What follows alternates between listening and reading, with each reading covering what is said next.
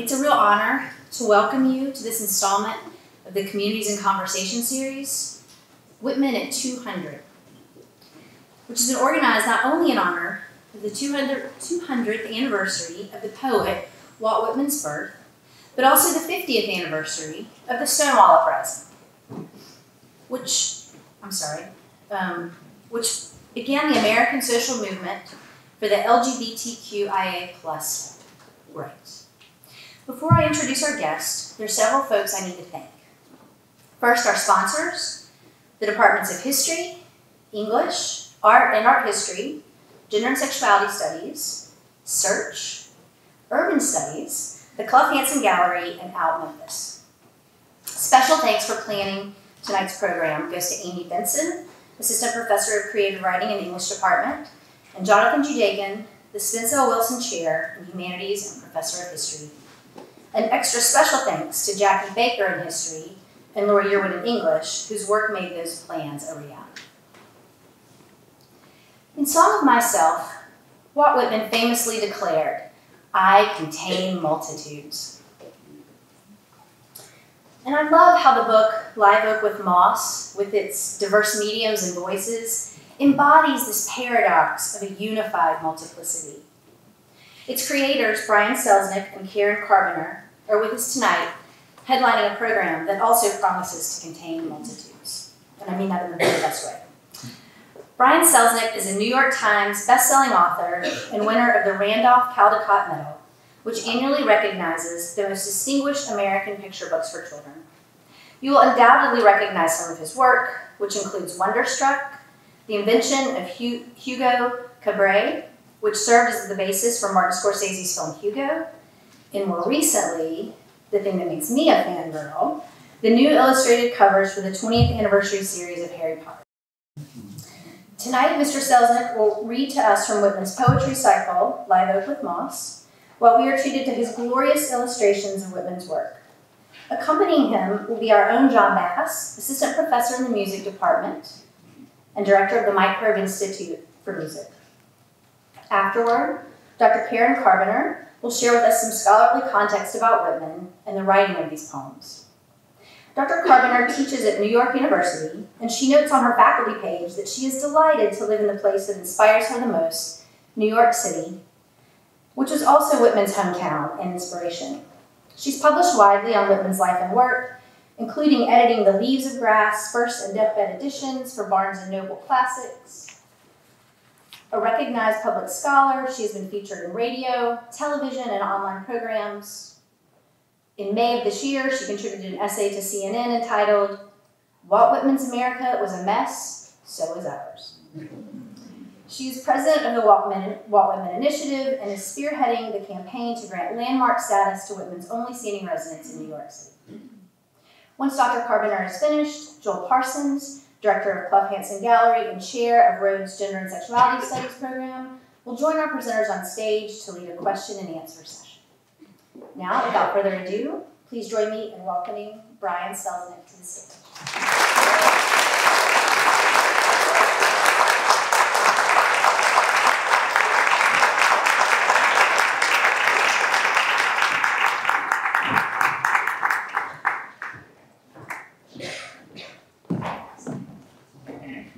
Thank you so much. I'm so thrilled to be here at Rhodes.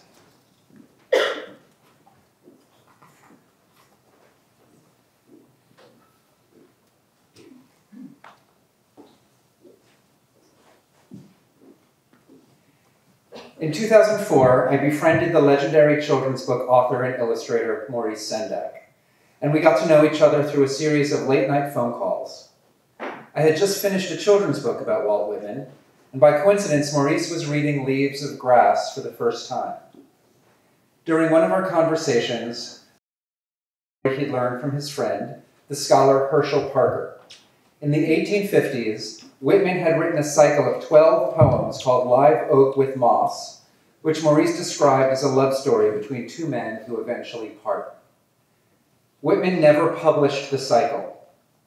Instead, he cut them up, rearranged them, and hid them in the Calamus cluster of poems in the 1860 edition of Leaves of Grass. They remained completely unknown for 100 until they were discovered and extracted in the 1950s by bibliographer Fredson Bowers.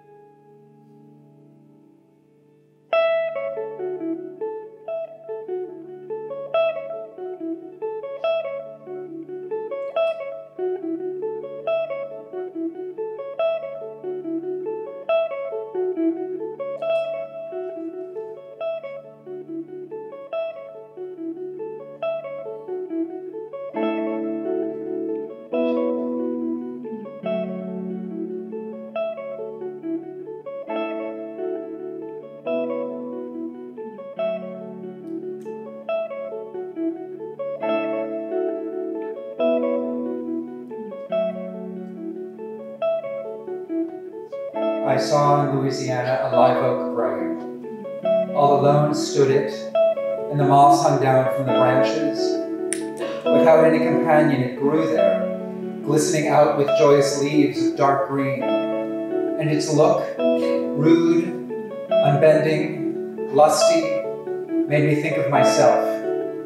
But I wondered how it could utter joyous leaves, standing alone there without its friend, its lover, for I knew I could not. And I plucked a twig with a certain number of leaves upon it, and twined around it a little moss, and brought it away.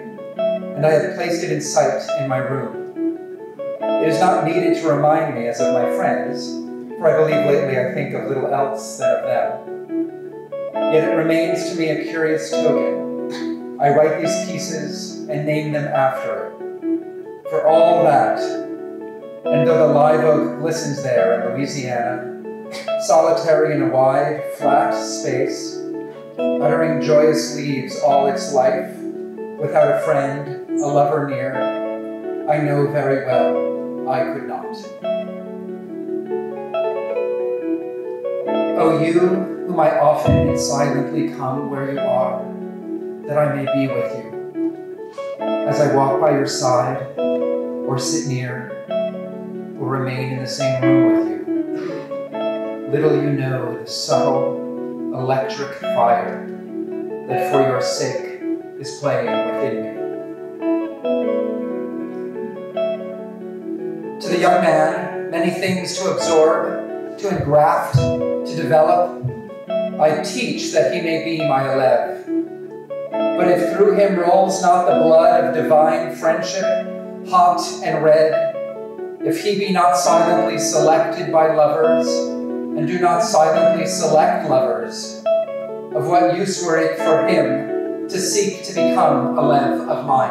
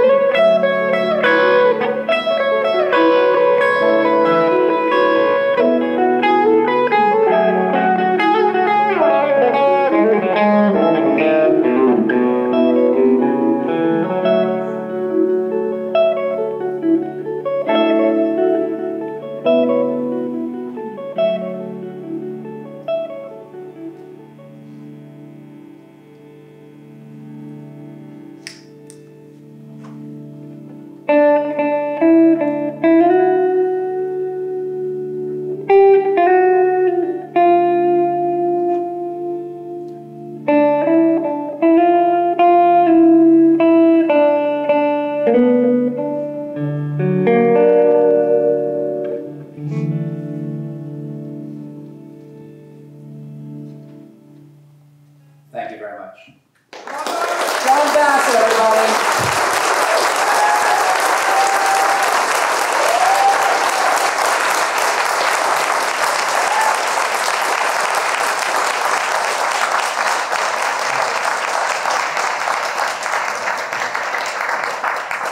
Now I'd like to introduce Karen Karbiener.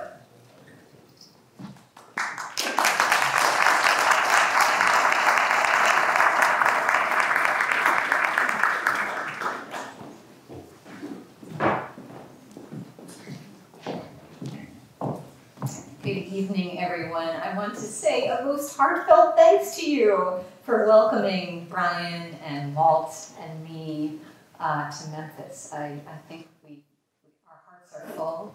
I want to also say a special thank you to Amy Benson, a dear friend who made this entire day.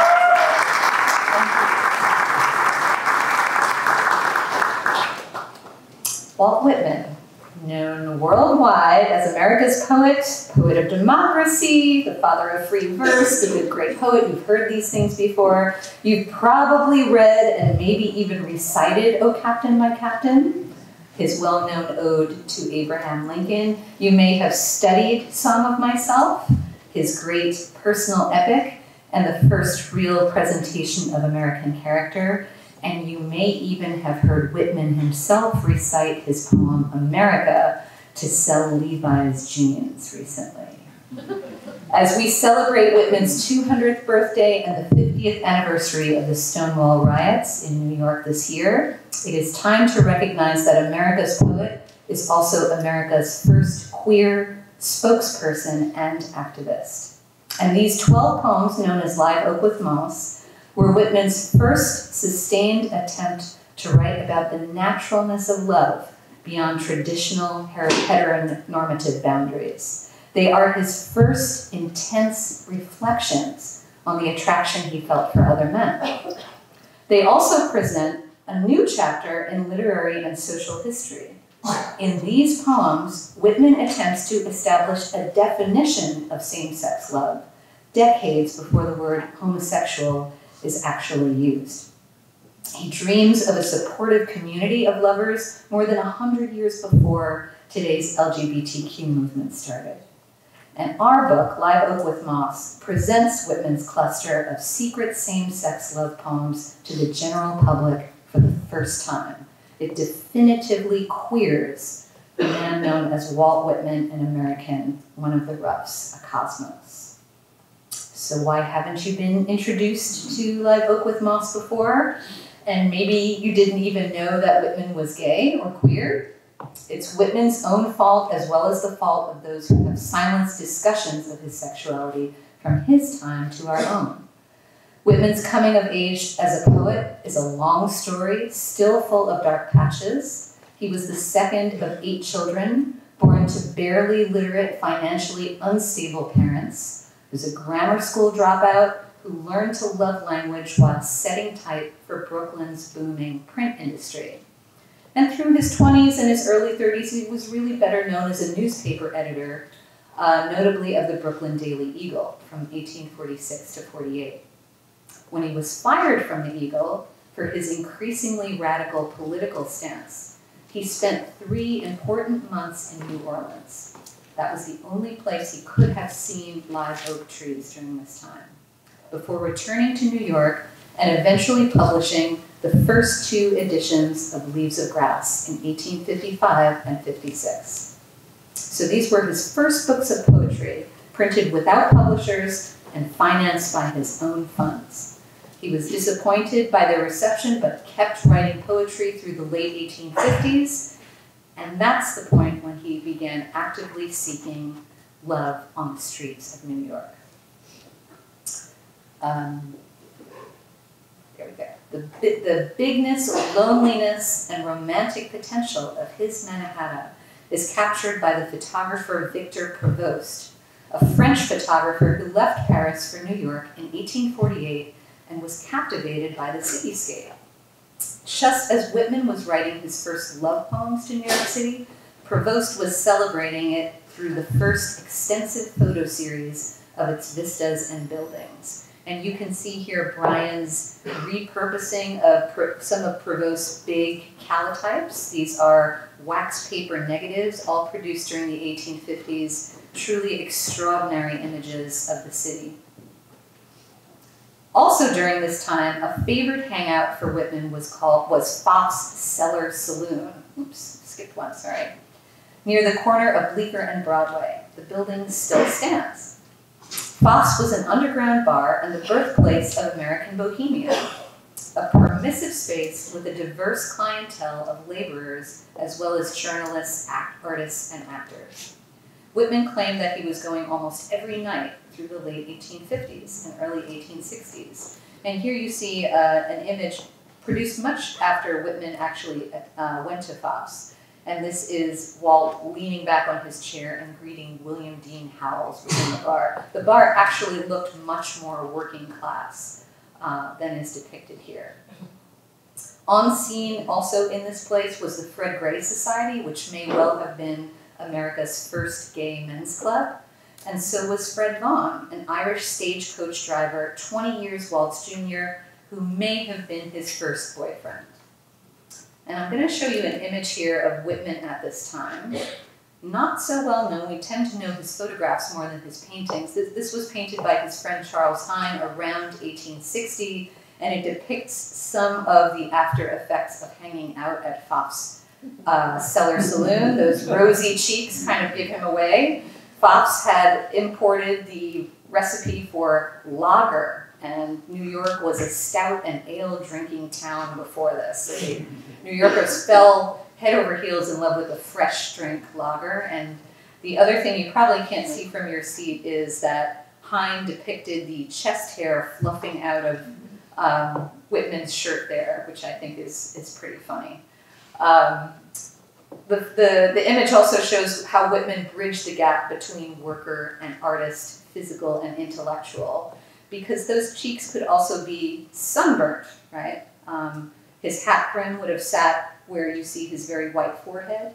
And unlike any aristocrat getting his portrait done, Whitman didn't mind being shown with a sunburn, right? And meanwhile, he's still sporting this Byronial collar, right? Influenced by the poet Lord Byron.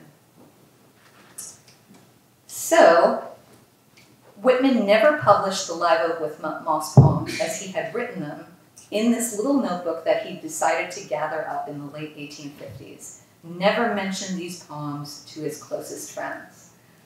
And it was only in the 1950s when a scholar named Fredson Bowers discovered these manuscripts at the University of Virginia in one of the libraries, and he published an article about Live Oak with Moss in a journal called Studies in Bibliography. I'm sure you all read that all the time, but maybe you can understand why, some of the reasons why these poems have stayed very, very quiet and really undiscovered until now. And really it was until in the 1990s, at the dawn of the LGBTQ movement, that we actually got more attention to the poems. Even now, over 160 years after Whitman conceived Live Oak with Moss, this revolutionary, extraordinarily beautiful, and passionate cluster of poems remains largely unknown to the general public. And here I'm showing you some of the drafts that Whitman had of these poems.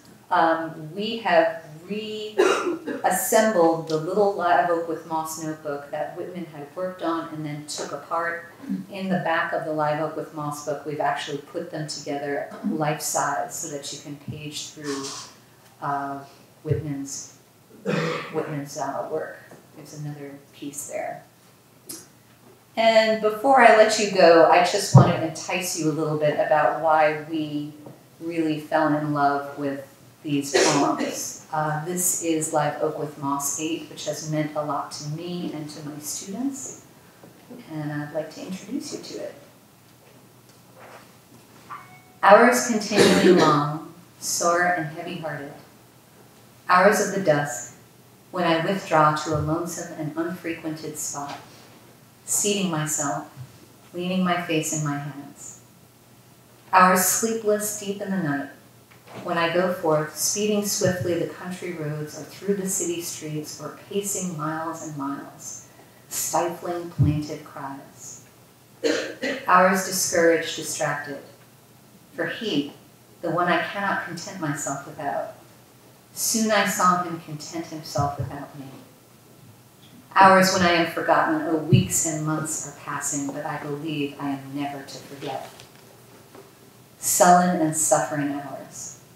I am ashamed, but it is useless. I am what I am. Hours of my torment.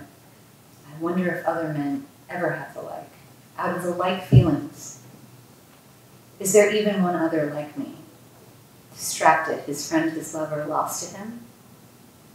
Is he too as I am now?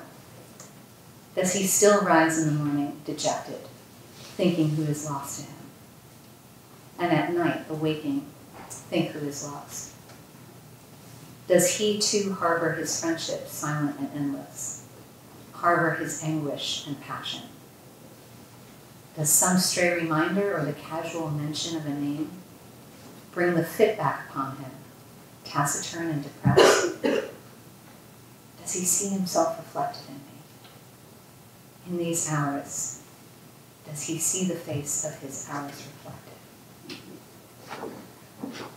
So the poem is a short one for Whitman. I'm sure you were expecting a longer poem if you know Song of Myself. This is a 12-line poem, and it bears a remarkable resemblance to a sonnet.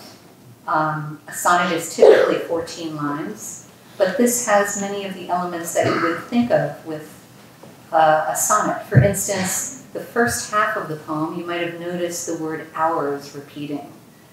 And when you say it, or when you hear it, the word drags out, right? It reminds you of that time going very, very slowly. But also you hear O-U-R-S, hours, the thing that actually has been lost.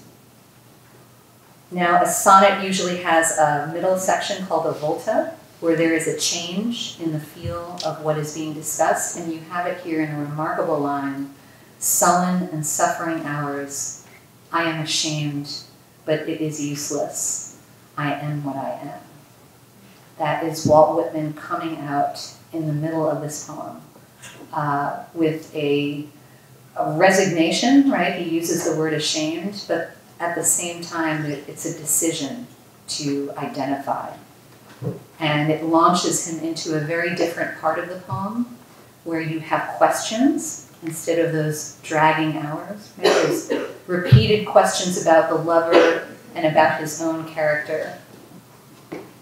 And I guess most striking to me is that the poem ends with these questions, right? It is really an unresolved poem. And in fact, that couplet, those last two lines of a typical sonnet that make up the 14, they're missing here, right? The thing that usually resolves a poem is not here. And in addition, the missing couplet reminds me of the missing couple. So there's much to discover in these poems. The Live Oak with Moss Cluster comprises what are probably the most personally meaningful poems that Whitman ever wrote. And though the poems that you'll encounter in the book were previously seen by his eyes alone, their undeniable power to live beyond their moment, to touch other lives, has inspired Brian and me to write this book. The songs left to be sung, as Walt would say, are your own. Thank you so much.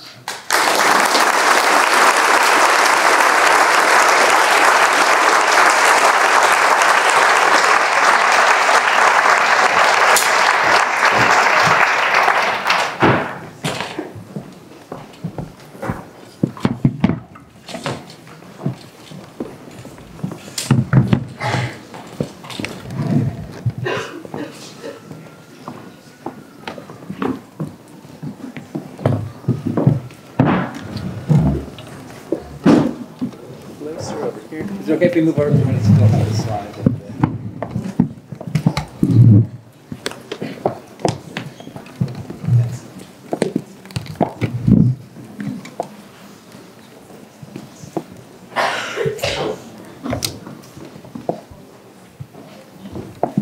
Good evening.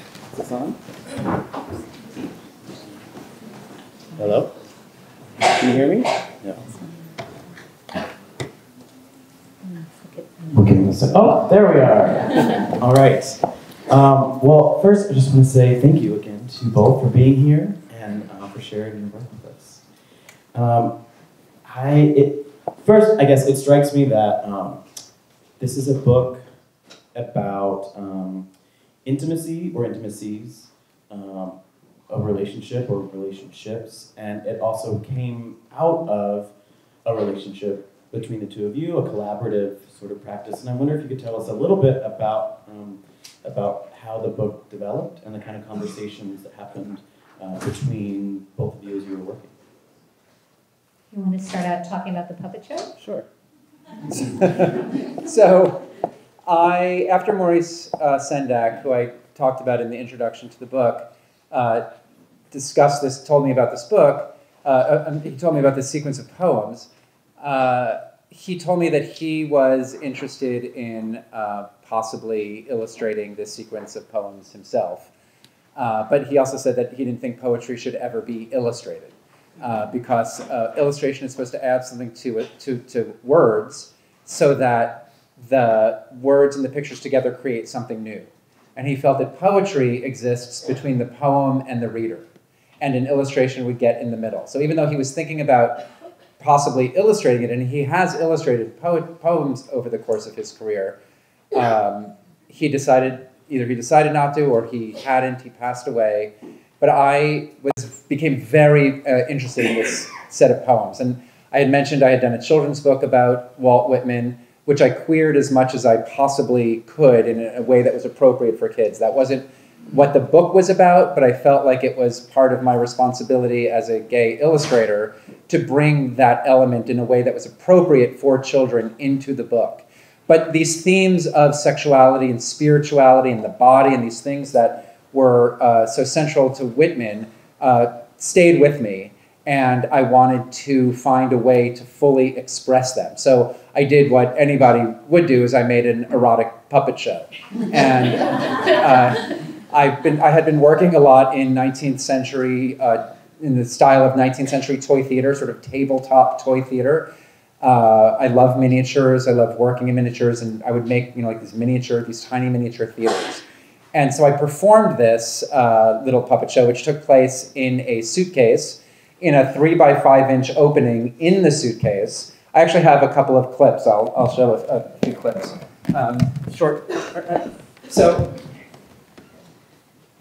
So here, it's going to be a little hard to see, but it's me at a red suitcase on a Victorian plant stand. And as the cover opens, it reveals this little 3x5-inch opening I mentioned. And then below the, hold on, let me just do that. Below the video screen was the cellist, Robert Ian, who composed music to these poems. So he was singing the poems as they were, as this show was going on. And the idea was that this video camera was trained on the 3x5-inch opening, making this private act simultaneously public, which in a way reflected what had happened to the poems themselves. So I was very intrigued also by the idea that these poems had a coming out story. They were kept private, they were secret, and then they came out.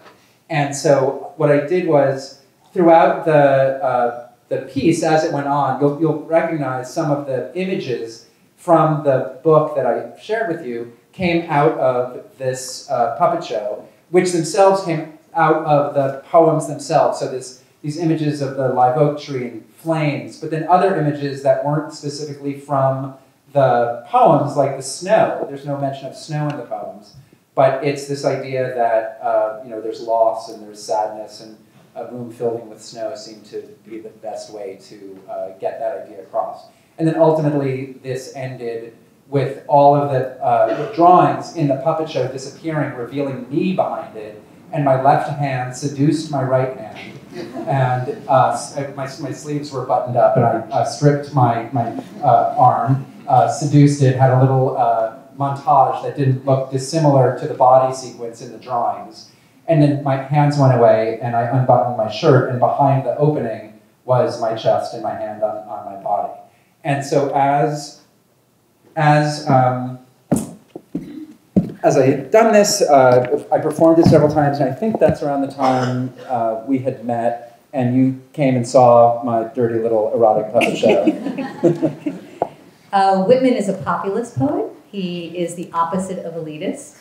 He is meant to be enjoyed by everyone, and I really loved what Brian was doing, bringing complicated ideas to the public.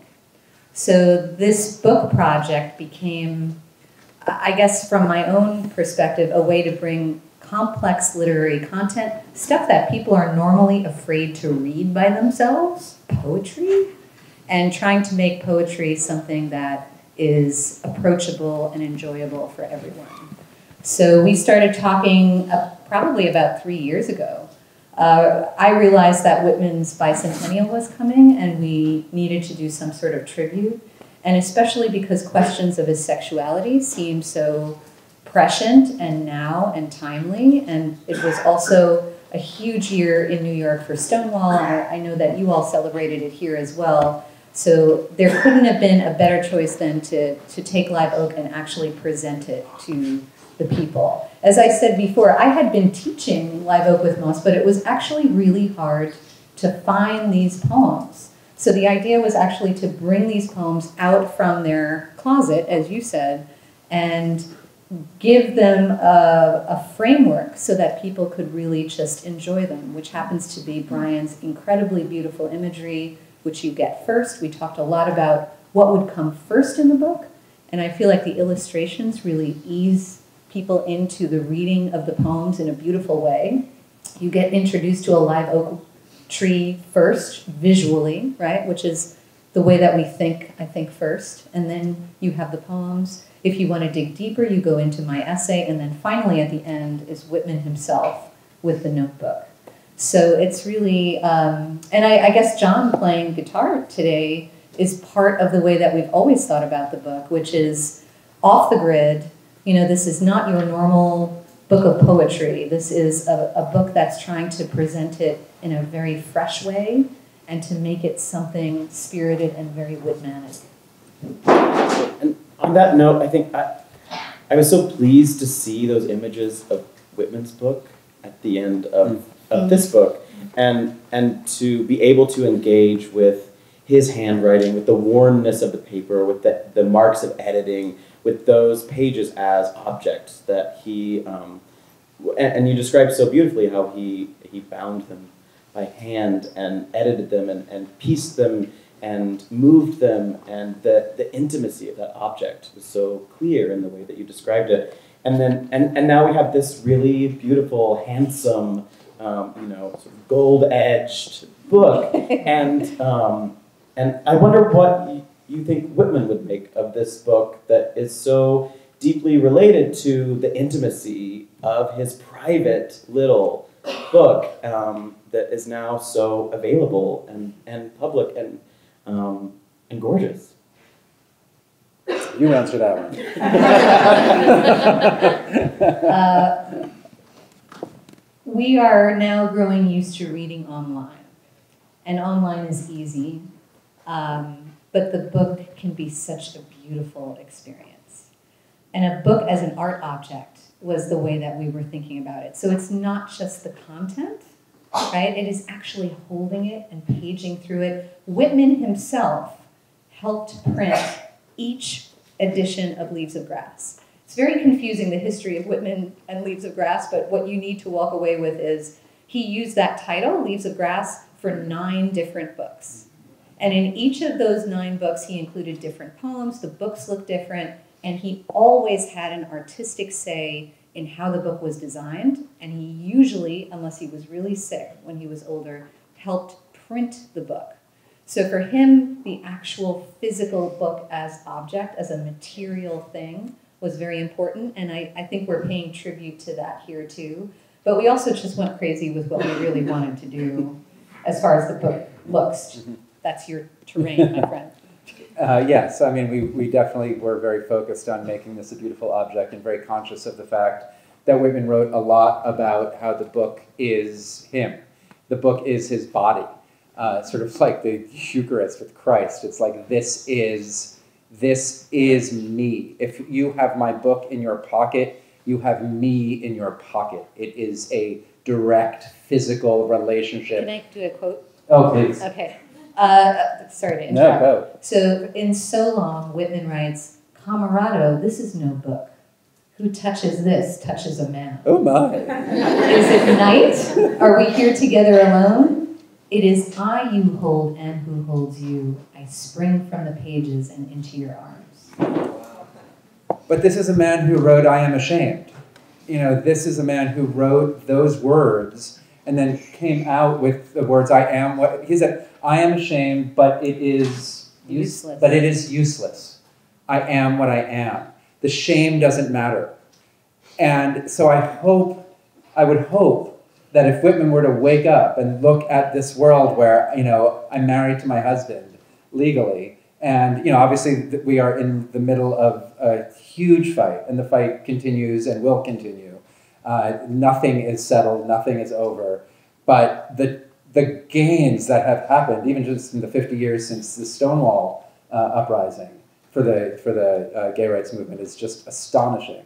So I would hope that Whitman would see this from the point of view of the I am what I am, and not the part of him that carried that shame, which so many of us still carry with us. He did not think the world was ready for these poems. That's why he, you know, I discussed this in the afterword, and we're hoping that the world is ready for them now. Brian, you mentioned Maurice Sendak, and you started the book with that conversation, and Maurice Sendak saying that poems don't need to be illustrated, and yet here we are. And your own practice as an artist and as a creative person is so rich with a variety of relationships between image and text. Mm-hmm.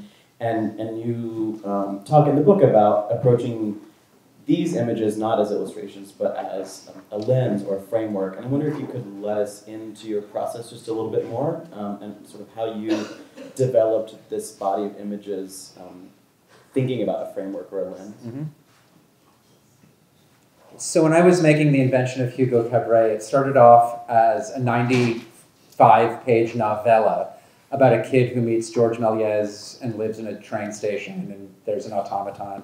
And as I was beginning to think about cinema and how cinema is a visual language, and the book has so much to do with the history of film, and I was thinking a lot about Where the Wild Things Are, Maurice Sendak's masterpiece, and thinking about The Wild Rumpus, which I'm sure most of you can conjure in your minds right now.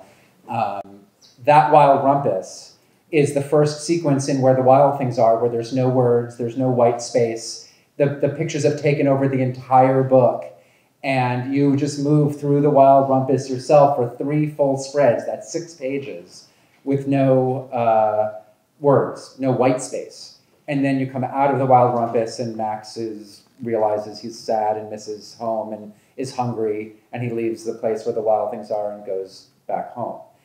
And so I began to think, is there a way to echo what happens in the cinema and what happens in the Wild Rumpus in a novel for older kids? And so I went back and I took out all of the description that I had written in my novella, all of the action, anything that I thought could be replaced by images. But if there was dialogue, or if there was a thought, or a smell, or a sound, that had to stay, because I wasn't going to use thought bubbles or dialogue bubbles like a graphic novel or a comic book. I wanted the images to stand by themselves. And so I had a 3-page description of the train station.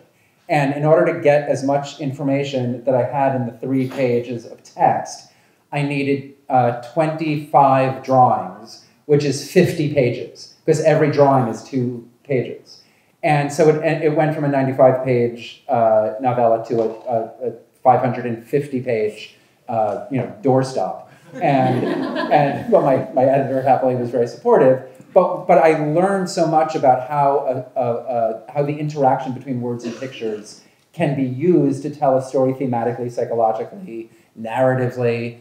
And so then when I did Wonderstruck, which is about 2 deaf children who run away to New York, I thought I can use the pictures now to parallel the way a deaf child experiences the world. Because if you're deaf, your entire world is mostly visual. There's touch, of course, and smell, but your language is visual. You sign language is a visual language, and so the pictures became a parallel for the deaf experience. In the Marvels, the book I did after that, the pictures become memory in the context of the story themselves. And so when Karen approached me with the idea of making a book for Whitman's 200th anniversary, and we talked about the puppet show, which involved my physical self. There was drawings, but there was my physical self, there was my body, there was a video, there was a cellist, there was a music. There were a lot of elements that you're not going to have in a book. You're going to have pages and paper and images or words on those papers.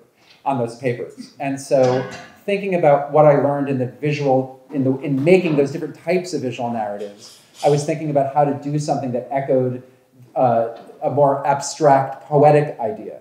And because Maurice had said not to illustrate poetry, this book is sort of my answer to that, my response. And that's why the poems themselves do not have any pictures directly with them.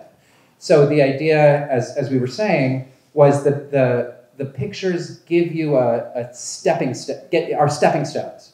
So a lot of times we might be afraid of poetry, we might feel like we're not going to understand it, but by the time we get to the poems, we've seen a live oak tree, we've seen flames, we've seen cities, we've seen men, we've seen images of sadness and loss. So as we come to those things, whether directly or abstractly in the poems, hopefully we'll feel like, oh, I already know this. I have a connection to this.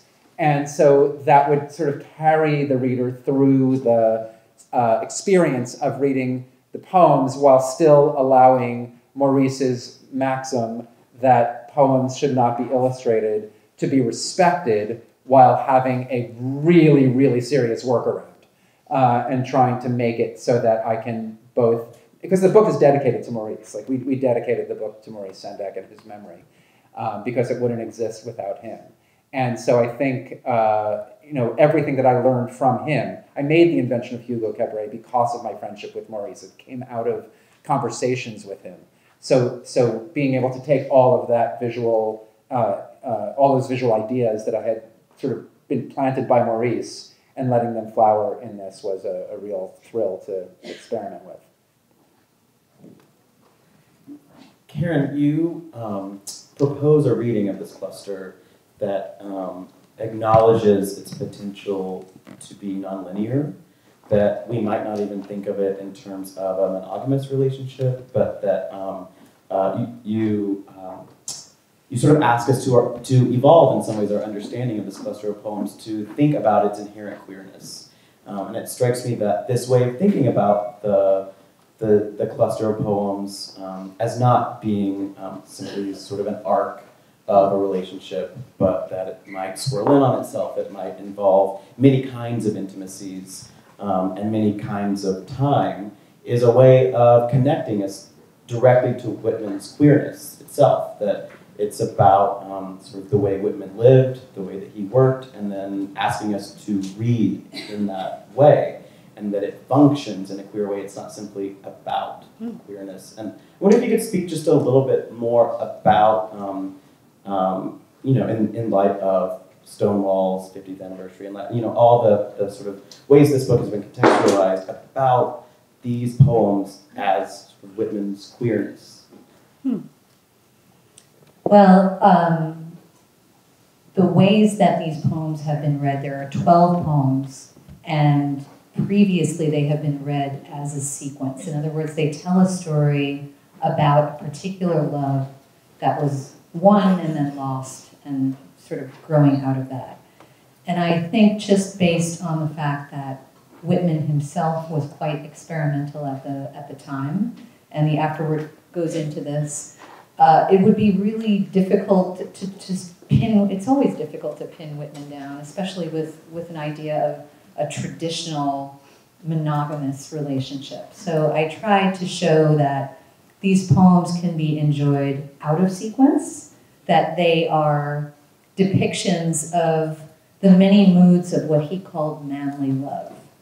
So they vary tremendously in tone. And I really love what you just said, you know, that the intent is to actually get us inside of his head thinking about being off the grid, you know, not just the content being something that's challenging, but the way that we approach the poems is something that is challenging. And you have the book, actually, may I borrow that? I'll just give an example since you so kindly asked.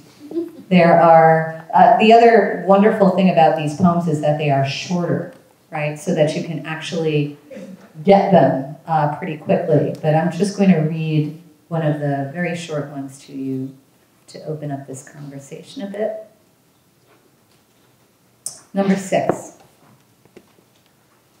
What think you I have taken my pen to record?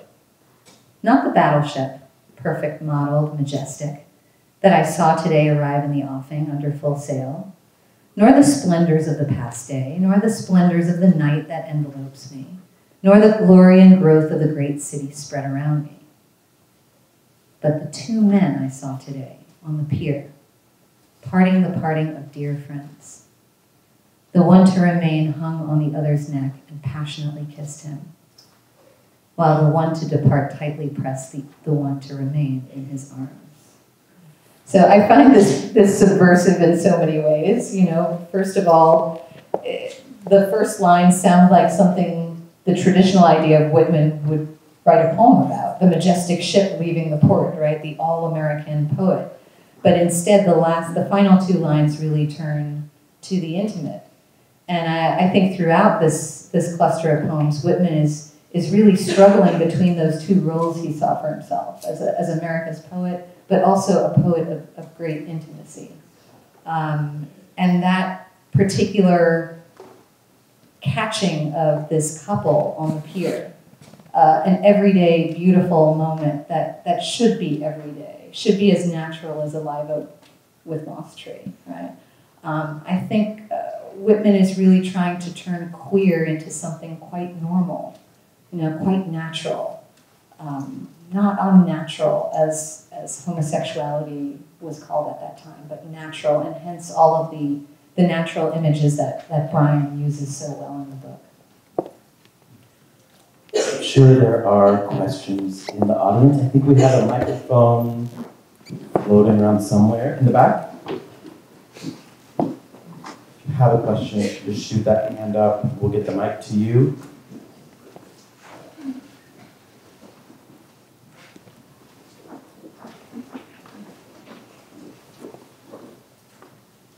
Thank you. I was just curious if you thought it might. Hello? Yeah, we can hear. All right. Thank you very much. I was just curious if you thought it might be an unfair and unsympathetic reading of the homonym hours in 8 is to not, I mean, of course it to some extent refers to the hours that was lost, but what about the hours that is coming to fruition with you reading the poem or you reading Whitman, as you talked about later in the talk? Like the last 2 stanzas missing from the sonnet, if you will, is the relationship that is now developing between the reader and Whitman. Because as you also mentioned in your talk, he didn't feel the world was ready for this, so is that too hopeful of a reading of this? Like, was he trying to bring this into normalcy with the hours created between the reader and him, or do you think that's a little bit too hopeful given the necessity to some extent of being closeted during his time? Wow, that's really beautiful. Thank you for that. In the afterword, I include a transcription of a note that he wrote on the back of one of the Live Oak with Moss poems, where he's really contemplating, he says he's writing poems or sonnets fit to be perused upon the arrival of death. And he starts really musing, I think, on whether or not he can release these poems. So back to your question about, is it too optimistic to see Whitman reaching out to the reader? I don't think so, but I think probably Whitman had his own wrestle with that and decided he didn't, right? So he actually decided not to include these poems, as they were to the reader. But I do think that today, this is one of the reasons that we wanted to bring this book out. There is that message of hope that Whitman projects from deep in the darkness of the late 1850s about intimacy shared between men, between the reader and the writer, the illustrator. It's one of the reasons that the poems speak to me so strongly. I think you're right, he is reaching out to the reader. Can I just read the first couple of lines again with that in mind? Mm. Do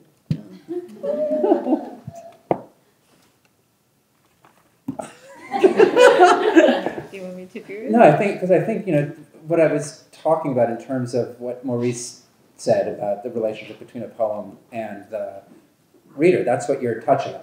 That's what you're saying. That what Karen brought up with the OURS is Whitman and us.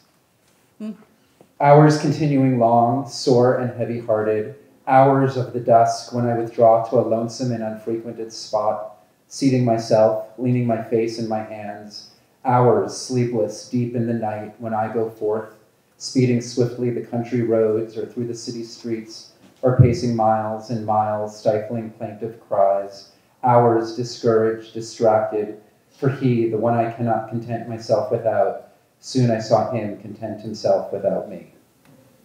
I'd say yes. Yeah, I mean, if I may, I think like the ending is quite sad and it sounds quite lonely, but he can't possibly really believe he's alone, right? As he seems to point towards. Like he had the bar that we talked about at the beginning, and again, while he couldn't be open, I think. Right, but it's also easy to feel very lonely in a crowd. Yes, yeah. I think he exacerbates it in private. Yeah. Thank you so much. That's a really beautiful, beautiful thought.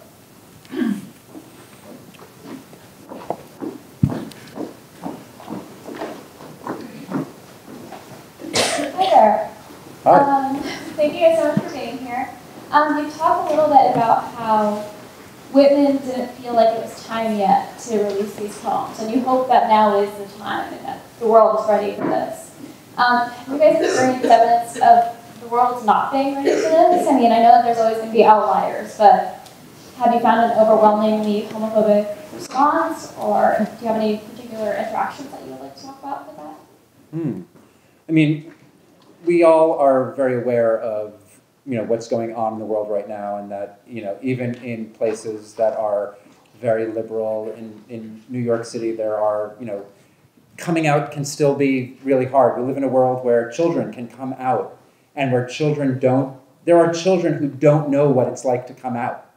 There are children who don't know what it's like to be in a family that rejects them because their community is able to support them. Trans kids, it's like there are stories that are just so unthinkable to someone who is older than a child right now. And so the fact that exists is extraordinary, but their next door neighbor could have a kid who is terrified of coming out because they feel like they might lose their family, they might lose their friends, they might lose their community. So we're living in this very, in so many ways, in such a bifurcated time. But the fact that even exists at all in so many places is, I think, something to be very, very grateful for and to continue fighting for. In terms of the direct response to this book, I've only had positive responses. I've had very good conversations, and that it's engendered people to share personal things with me that I find very moving and I appreciate. So it's been a very positive experience for me. Mm-hmm.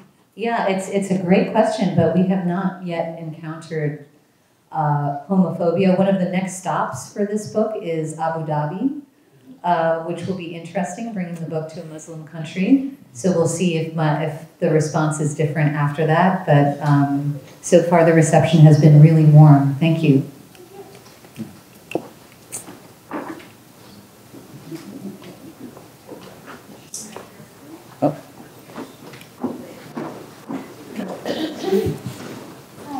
I don't know much about Whitman's politics, but you mentioned them earlier, and I was wondering if his queerness had an impact on his political views or like vice versa. Like, yeah, that's about it.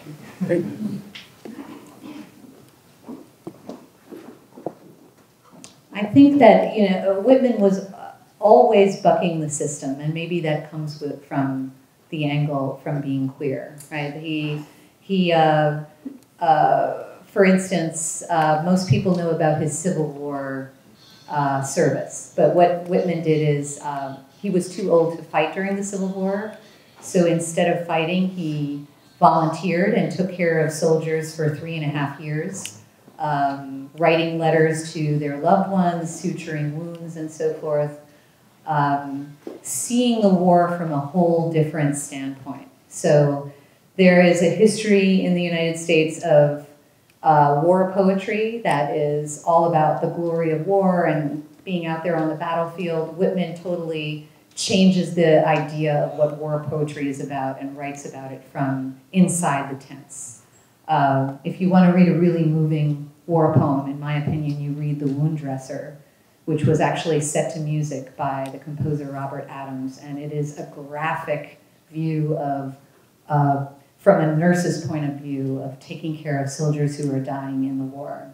So to me, that's very typical of Whitman looking from an alternate perspective at things. And I guess, you're asking a great question that I don't have a clear answer to because he didn't identify, right? He was kind of floating around at a time when there was still a lot of same-sex affection that was openly displayed.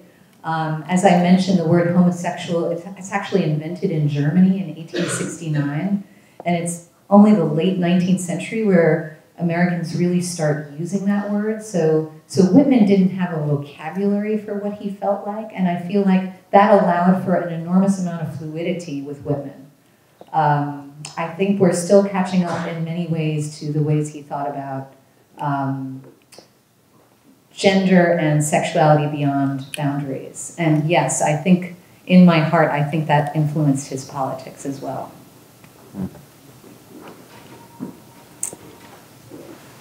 Oh. Yeah, I do have a question. I was just wondering if you've made any editorial changes from the Bowers edition that we see in the Norton Anthology. Did you make changes in any of the lines? I teach these poems. I'm kind of curious if there are wording changes or line changes that I'd like to know about.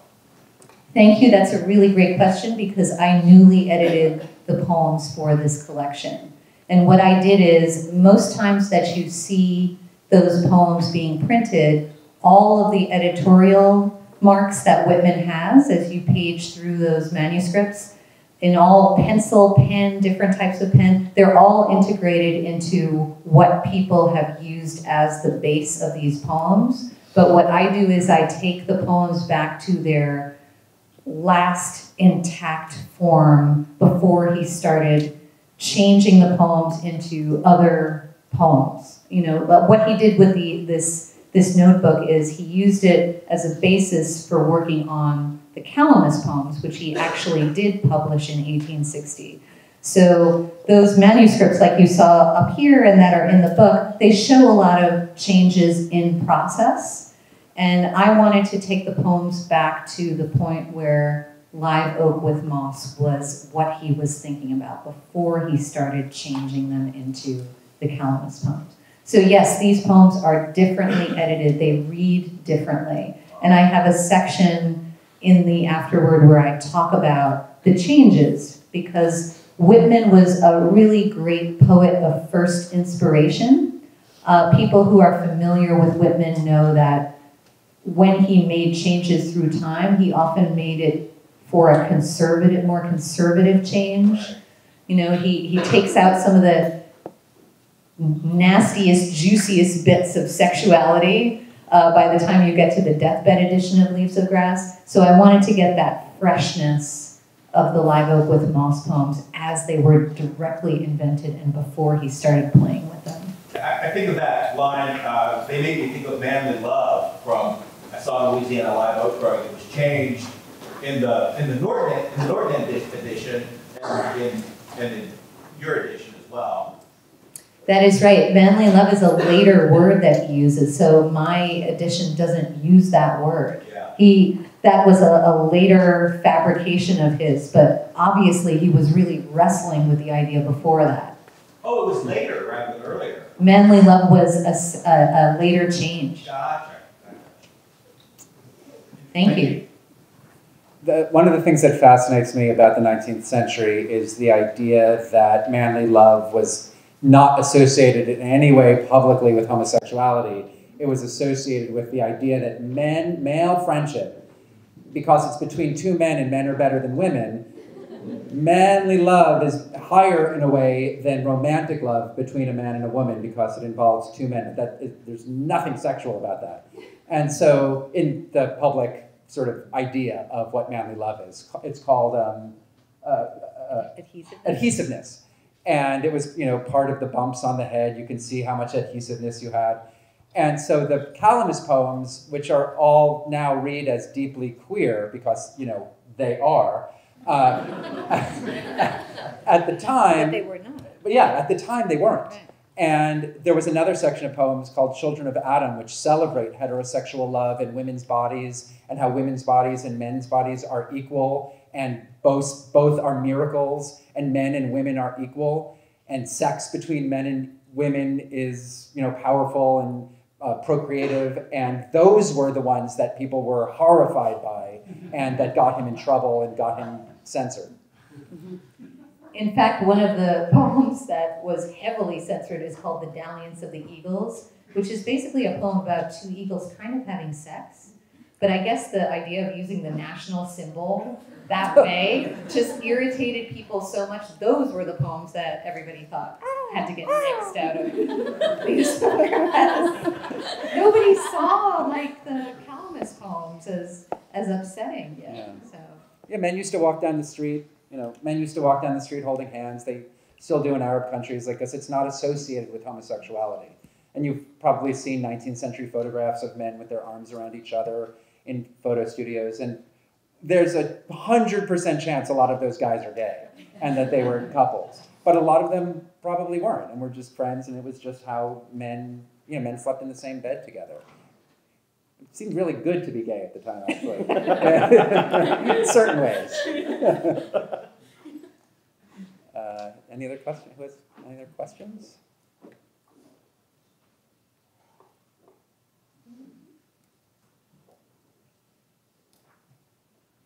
Well, if not, Brian and Karen are going to sign books afterwards. I really encourage all of you not to leave without this absolutely glorious volume, Live Oak with Moss. Thank you so much for being here tonight, and thank Amy Benson so much for bringing this event to life.